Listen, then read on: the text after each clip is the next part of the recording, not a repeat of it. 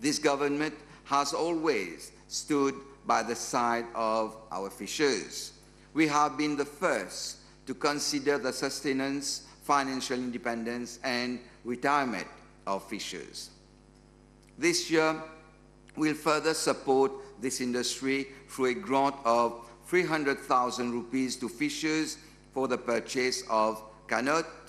a grant of 6 million rupees to cooperatives for the purchase of semi-industrial fishing boats, a grant of 1 million rupees to individual fishers for the purchase of semi-industrial fishing boats,